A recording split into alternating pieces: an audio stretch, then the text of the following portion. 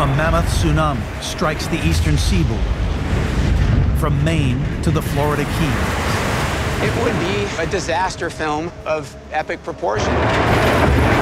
Here we sheer devastation, mass, loss of life, and destruction.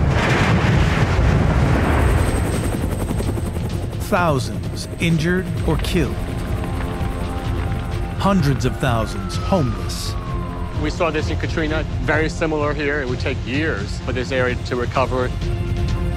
Some scientists believe this catastrophe could happen one day. But how? It's like a detective trying to find small pieces of a puzzle. The clues are hidden deep beneath the Earth. To reveal them, we will tap the latest scientific revelations and see our planet like never before.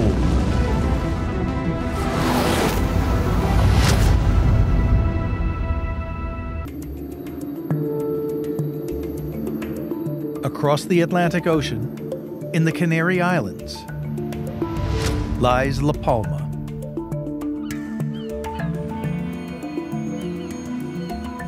Famed for its magical scenery, La Palma is a tourist paradise. This tiny island is barely a fourth the size of the smallest U.S. state. Yet some experts believe it could one day unleash a tsunami that would devastate the eastern seaboard. But how? The first clue is found as we use seismic data to gaze deep beneath the island.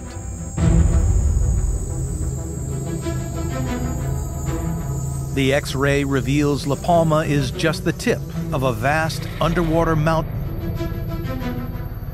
From seafloor to summit, it's more than 20,000 feet high, 2/3 the height of Mount Everest. Only one force of nature creates a conical mountain on the ocean floor.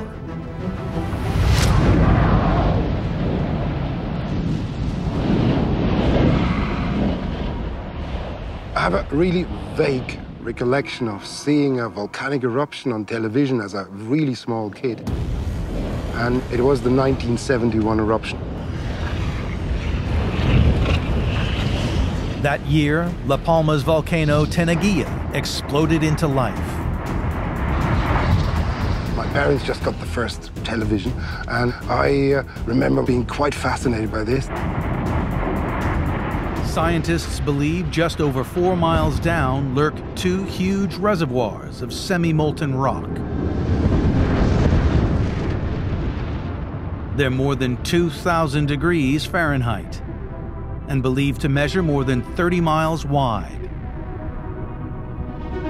But why are they here? Geologists are convinced a colossal column of heat called a mantle plume rises from the superheated interior of the Earth. The plume is thought to be at least 20 million years old, and it's not cooling anytime soon. La Palma is the volcanically most active island in the entire Canary archipelago. It's the period of island growth where eruptions are quite frequent. And I would be very, very surprised if there's no more eruptions here on the island. If we look at this volcano and how it's evolved over millions of years, it's likely that in the future it will erupt again, and it's likely that there will be another landslide. If that landslide happens, could the tsunami really have the power to cross the Atlantic Ocean?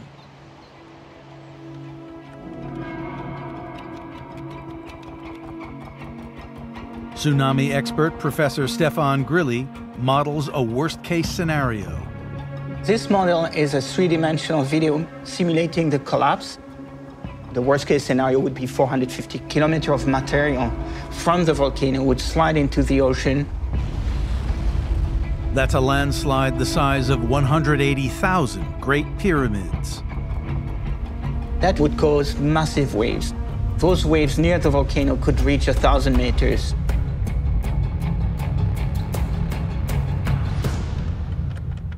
So here is the next phase, which is the wave propagation across the Atlantic Ocean.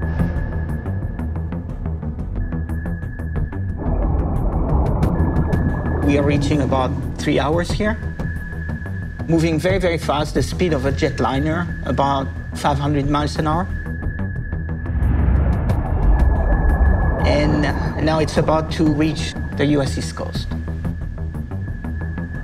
Now another zoom on Atlantic City shows you the impact itself,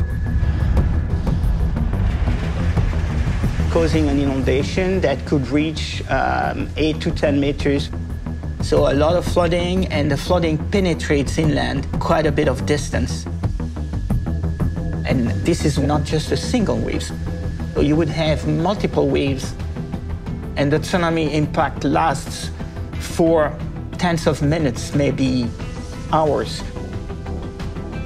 Depending on where you are on the East Coast, the impact will occur between 7 and 12 hours after the collapse. The chaos would devastate towns along 1,000 miles of the eastern seaboard. So here on the left is the envelope of maximum inundation along the coast. So you can see 14 states from Florida all the way to Maine being impacted by the tsunami. On Long Island, it's reaching about 8 meters.